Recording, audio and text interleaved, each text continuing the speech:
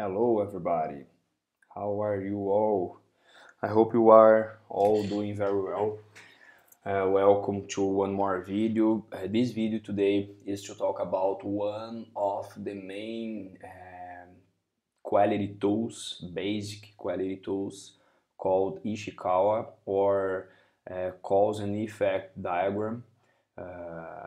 There is a platform specific for this topic in JMP. This is in the analyze quality and process part here in this diagram. It's only this is one of the few places in JMP that you don't need to have a data table before starting the performing the analysis or using the platform. So you just click here and JMP just create and the beginning of a cause and effect diagram. So you have here the effect, the cause 1, cause 2, the sub causes.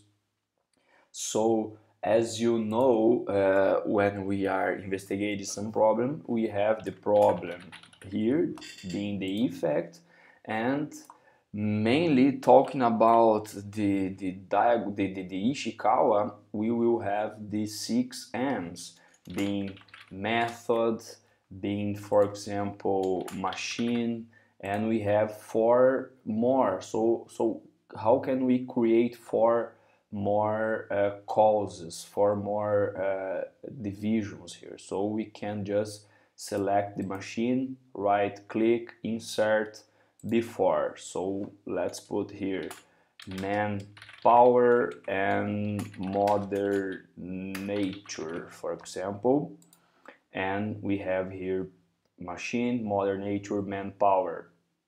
So method, insert 1 before, being what is missing here, measure, and we have 1 after here, insert 1 after. So method, measure, manpower, modern nature, machine, and material. So now we have the 6 M's here, and we have 1 X for this method, cause, another one here. If I want to put more X's inside of this material division, we just go there and insert below. So we can put a lot of different possible causes here. For example, 4 different axes here. Of course, each one would have its specific name. If I want to put one thing inside of this X, for example, I can do this as well. So below X3, I have below the X3.1, the X3.2. So JMP start creating a lot of different divisions as you created. So what is the secret here? Let's suppose that I want to save this as a data table. So right click here, make into data table, and look what JMP is doing here. We have a column called parent and another column called child.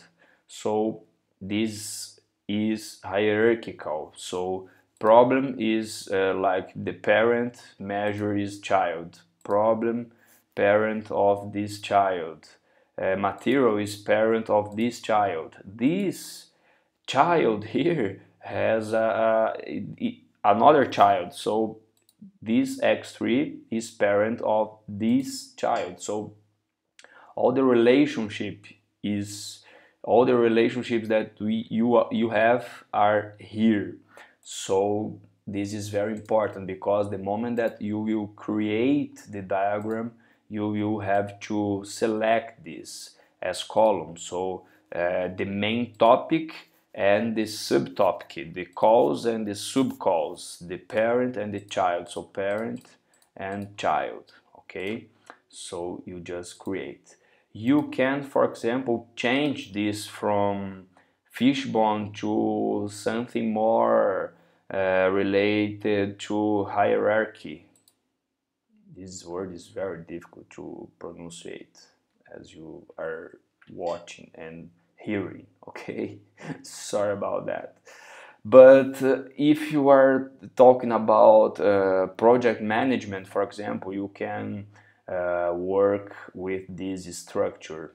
This is very nice. And we have the third version of this called nested, where you organize these as clusters, right? So you can select each cluster and work with them.